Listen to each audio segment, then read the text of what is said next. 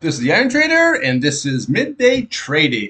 Today we're going to take a look here at the VIX, V-I-X, the Volatility Index.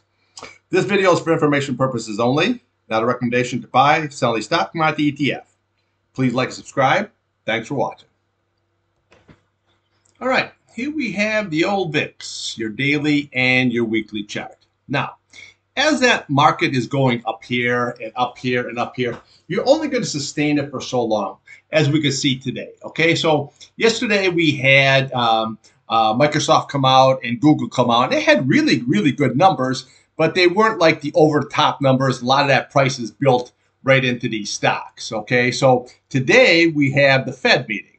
I think they're going to leave everything as is, but the key is you want to listen to the language on what they use going forward. That's going to be the key.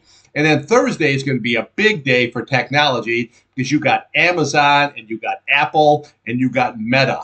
So you're going to have some huge, huge volatility. Now, again, Microsoft and Google didn't make the number. I mean, they made the numbers, but they weren't exceeding everything to a max. So it could be a real big shakeout. So let's take a look at the VIX here and see what we have.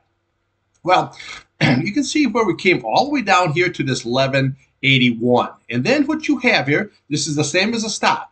See, you had a higher low, a higher low, a higher low, okay? And then we had higher high, higher high, higher high, okay? So this pattern is basically setting up to bust higher, which means the market will come down lower. Now, we had a high up here when you look at this price channel going right across of 1540. Now, we had a retest here last week of 1535. So that was that double top, and it came right on down. Now you can see today we have that big green candle again here. So what you're looking at here is today's high was 1437. So again, the next level here we could do is we can come up to here where you have 1449. Right there, you have 1458. Then we can come up to the candle at 1489, and then your big retest there is at 1540. Now, we do have your 100 SMA here at 1498, and we have your 200-day sitting there at 1524. So you always want to watch those two, but the breakout is going to be this price channel right there at 1540. Now, again, if you can exceed that, then what we do is we just go to the left of your chart here. So what we're looking at is then we have a target up here at 1662. And then we look to the candle, the bottom of this candle, you're looking at 1797. And then the top, you're looking at 1842. And then we'll look to the bottom of this candle, which you're looking at 1972. And then we look to the top of this candle here, 1986. And then we'll come to the top of this candle. You're looking at 2116. And then your retest here is 2207, which is basically your price channel. And then your big boy up there is 2308. Now, if this thing spiked up to that level there, then, you know, your market is going to come selling off here very, very hard. Now, here on the downside, what we're looking for here is we're looking for everything that's jammed up in this area. So you're basically looking at that 1340. That's going to be key. And then you have your 1306, and then your 1235 is going to be your retest.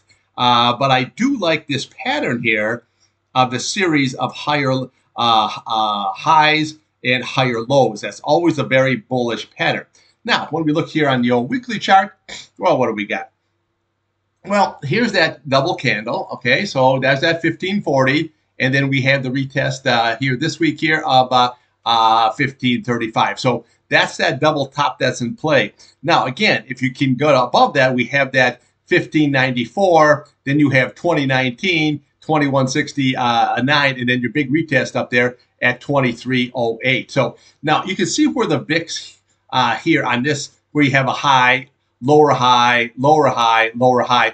And that's the same way here. See how it's sold right on off. But this is a nice, good bottoming pattern that is going on here now. So again, the VIX here, if this spikes higher, will take these markets down much, much lower. So we just remember, we want to listen to the Fed today to see what they have to say. Very, very critical. And then we want to also listen to the earnings calls here for Amazon, for Apple, and for Meta here on Thursday. That's going to be a real tell. Now, today is the last day of the month, or usually today is a sell day anyway. Okay, and then usually new money will come in, okay, into the stock market here at the beginning of the month. So again, if Amazon, Apple, and Meta have good numbers here, you could take this VIX right back on down here and maybe even retest at 1235, or even hold that 1340. Again, if the numbers come out and they say, oh, they're in line and that's the thing, but they're just not blowing it away, then you could exceed this. So obviously, what you want to watch is this 1540. If that 1540 is exceeded, then we just follow right on up here, which you can retest at 2308 very, very easily here. So you have to stay really sharp between today and tomorrow. Okay, this is what I got for you on the old VIX.